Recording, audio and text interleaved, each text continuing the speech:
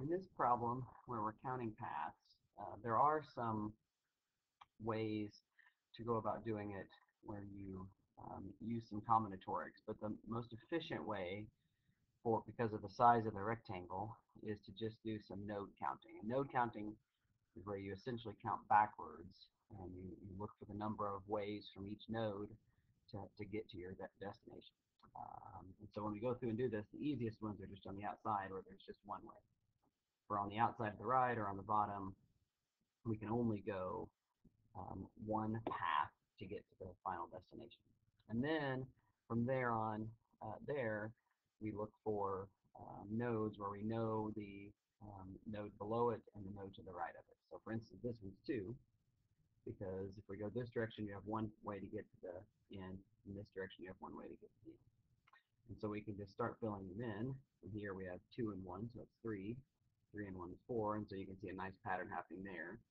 Same pattern happens on this line where we're just doing each successive number plus 1.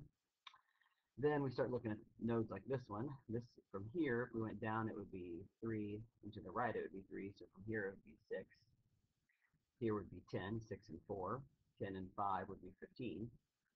This is where you maybe run into a little issue. When you go to this node, the only option is to go right. You can't go down, so it remains 15, and this one remains 15. Same thing here, your only option is to go down, and so this one's 6 and this is 6, which means this node here is 21 because you can only go to the right or down. And then we start working around the top. 15 and 6 is 21, 15 and 21 is 36, 51, 72. We can fill the rest of these in. 6 and 7 is 13, 21, 13 and 6 is 19, 21, 19 is 40, 21, 19 is 40 again. We're almost there. This gives us 112. 40 plus 72. 40 plus 40 is 80. So from point A to point B, there are exactly 192 ways to get to the end. Like I said, there are some other ways to do it, but in a problem like this, those ways would be more complicated than this way, so this is the best possible solution to the problem.